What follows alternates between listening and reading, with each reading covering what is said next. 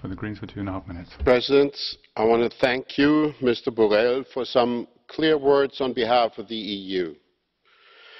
The policy of the Chinese Communist Party towards the Uyghurs has never been liberal, but in 2014 a totalitarian turn was taken in Xinjiang that has created the worst police state that we have on the globe today.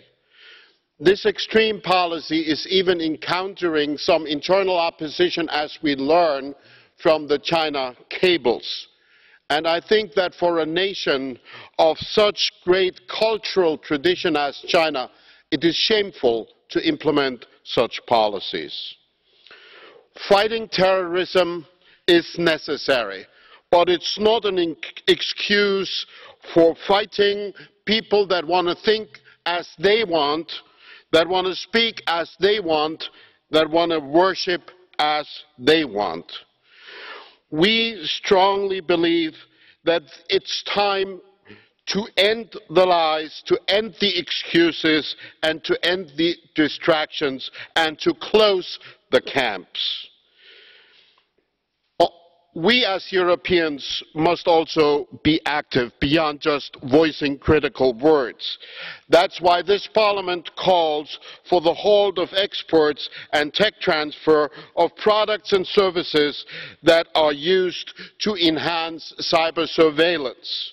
This is why this Parliament asks that forced labour from internment camps must not be allowed to enter into EU-based companies' value chains. And as has been said before, products of forced labour must be banned from the European markets. We call on all EU-based companies to draw clear red lines.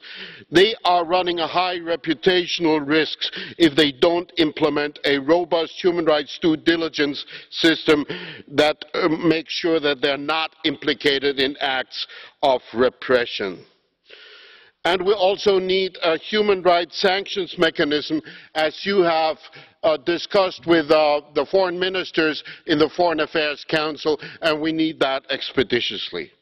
And let me make a last sentence that alludes to Ilham Tohti, our Sakharov laureate. He is not allowed to see his family. He hasn't seen his family for 2 years, even though the Chinese law guarantees that.